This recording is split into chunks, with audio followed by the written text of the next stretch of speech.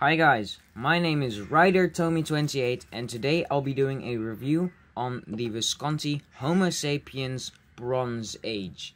Now, let's jump quickly to the pen. Before that, they changed the box from a clamshell box to this hard-covered cardboard box.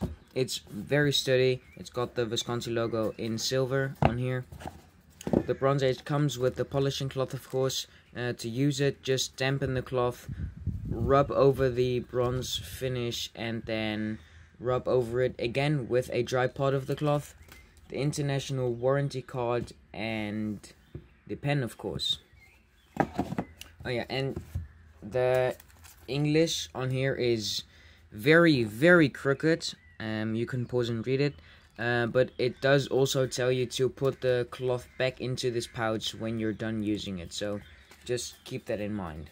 Now, this is the pen, and the Visconti Homosapiens Bronze Age, this one, and well, they discontinued the sterling silver model, but they are still out there. They also don't make the midi sizes anymore, but they do still make this Bronze Age sometimes. Yeah, they quite recently came out with this red finish on here. I'm just in love with this bronze finish, and it actually is a full bronze finish, meaning that it will patina over time. I don't know if you can see that, but it's already got this like red sheen on here. I just adore it. Now the cap, the clip is made after the Ponte Vecchio bridge in Italy. 2 center bands, and they give you a guideline of opening the clip because it's gonna be very difficult to get your finger under here. Now the Visconti logo is in here, and the difference between this Visconti logo and the Visconti, well, the Homosapiens writing in here, is that the letters on the clip are pushed forward, and the background is, well, in the background. And with the Homosapiens part on this band is that the letters are inwards. That's really cool. Now, this Visconti also has its My Pen system. You can take this out, which I will actually demonstrate for you. I've got some magnets here. You can just take a strong magnet. They do offer a fancy magnet from Visconti, but any strong magnet will do, and it just comes right off. Now, I actually did order some initials. You can see them here. However, I was expecting silver initials, and these are like this grayish color, and I don't really like it. So I'm gonna have to decide if I want like a black gemstone, or maybe my zodiac sign, or if I just order them in another color. I don't know, I'll have to decide. And it's the same with these ones, just you can pop them right off. It's very easy. Just remember to keep your little Visconti My Pen system initials finishes on here safe, because they're very small. Now, really cool thing about the Visconti Homosapiens is its hook safe lock. Lock safe hook, I don't know which way around. You push the cap in and twist, and I believe it's got a 1/6 or 1/5 of a rotation, so you can cap and undo your pen like very quickly. I actually got lucky because my nib is in line with the Visconti, well, with the Homosapiens text. And then if I just put this here, it's going to be a bit to the side, but then when I uncap it again, it's going to be perfectly in line. So I really adore that. Now, another thing to notice is that this pen is a 23 karat palladium nib, and they changed it from a two-tone colored nib to this rose gold. Well, it's a very light rose gold finish, and sometimes I just look at it and it just looks gold, but no matter what, it matches this trim perfectly. And I was a bit hesitant to well, about the rose gold finish, because the two-tone colored nib looks very beautiful. But I'm very happy and very, very satisfied with this nib. It is lovely. Now, Visconti Homosapiens, it's got the power filler, which essentially is a vacuum filling pen. You just unscrew this knob and you pull out this rod. And all the components are made of titanium, which is because that's resistant to the ink corrosion. Now, I believe there's no ink in this pen, otherwise this is going to be a massive fail. But essentially, you push down on this rod, and there's a seal on the inside, and it pushes onto the side walls. Now, while you push down this rod, this little seal will create a negative pressure up here. But down at the bottom inside, it flares out. It doesn't really look like it flares out on the pen itself, but inside the pen, it does.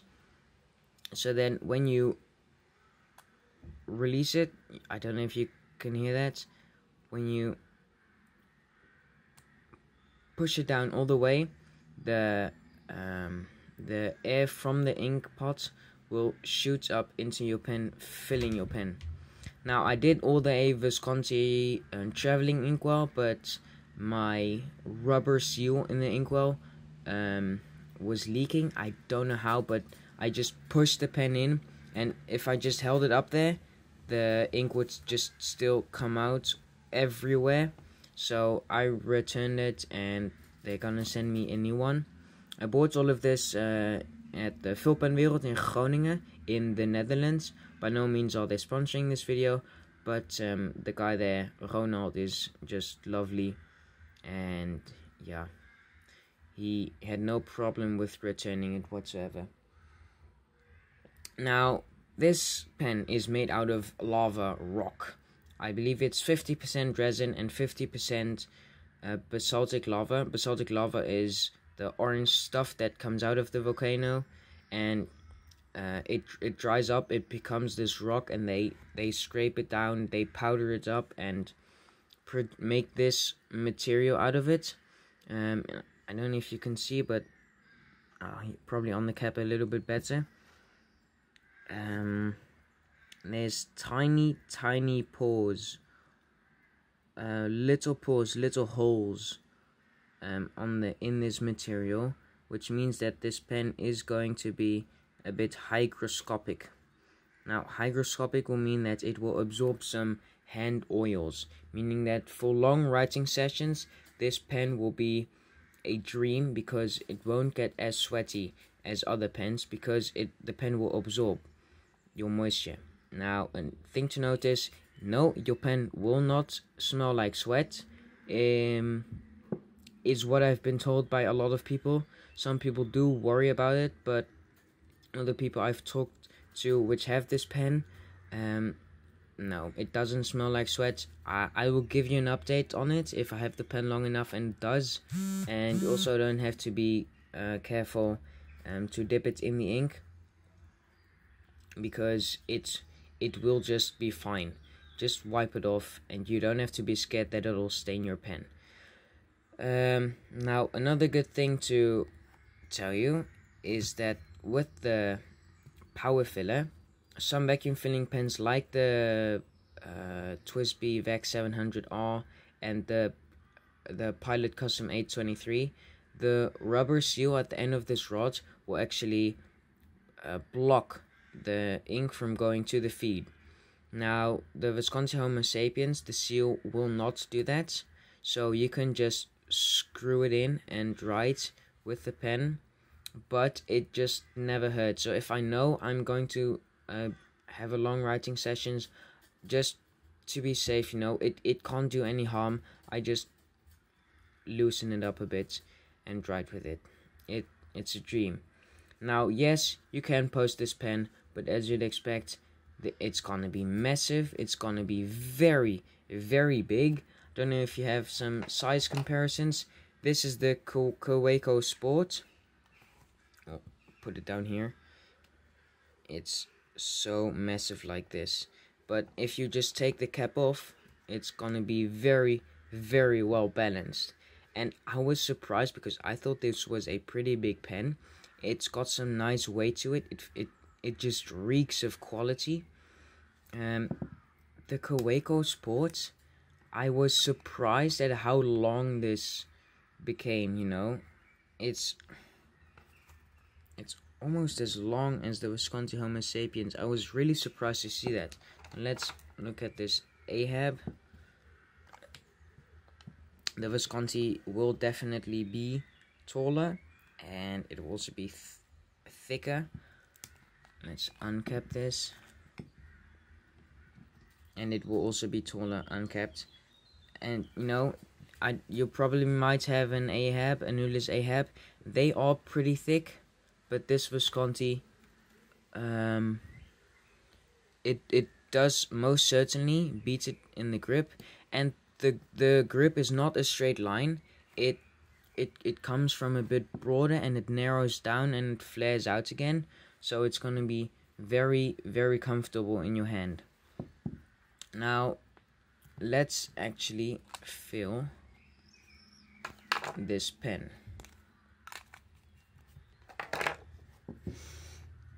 I chose the Caran d'Ache Magnetic Blue. I believe they're located in Switzerland, and they make these lovely ink bottles and colors. I find that this ink matches perfectly with the Homosapiens, because I did want a blue, but I didn't want like this light blue. So this is more like a blue blackish ink. It's lovely.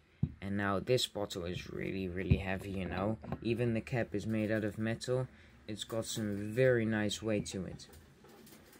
Now, just unscrew this, pull it back, put it into the ink to about the grip section, and just leave it in there for a few seconds so that you can allow the ink to go from the ink pot up to the pen. And just do this about twice, 2 or 3 times will be enough.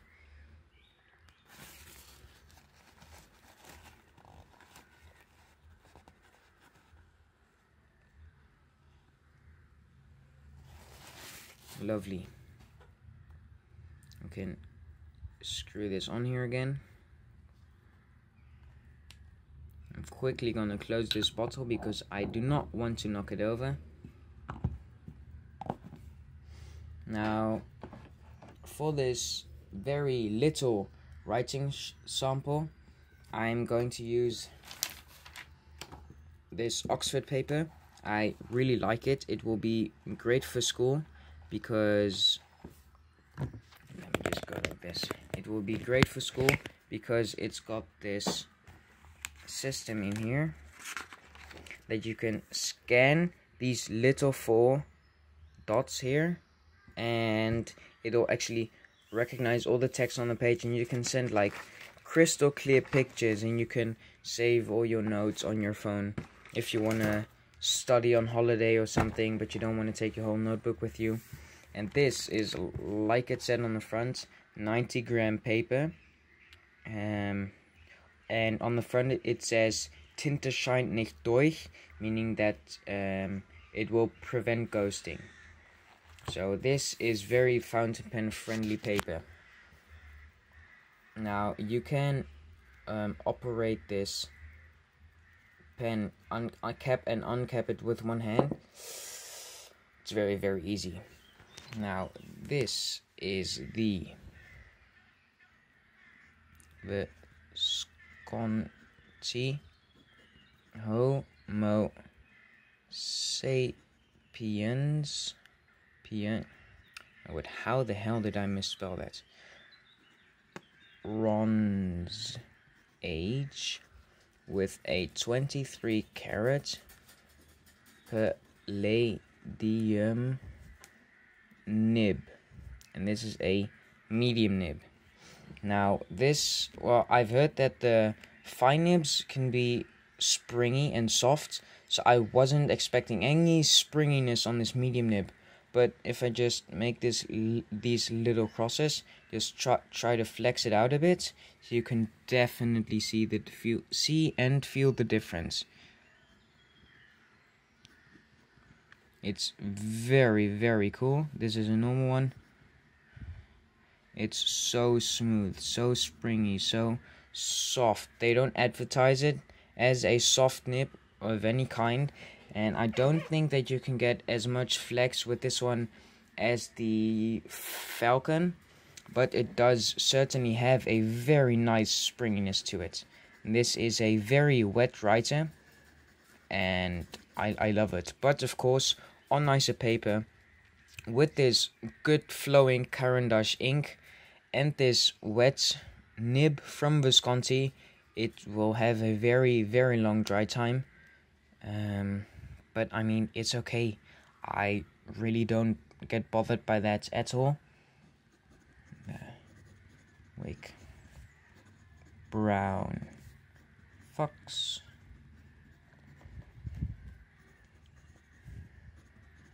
What the hell is this?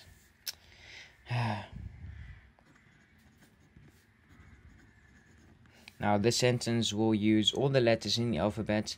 Yes, you can count. It's what I did too, if you don't believe me. And some upside down writing. I had never heard of it before, but I tried it, and this is so unbelievably, surprisingly smooth. I mean, I thought it was gonna harm the nib, and yes, of course, don't use it all the time upside down. But if you have to pinch in something, this will definitely do the job for you.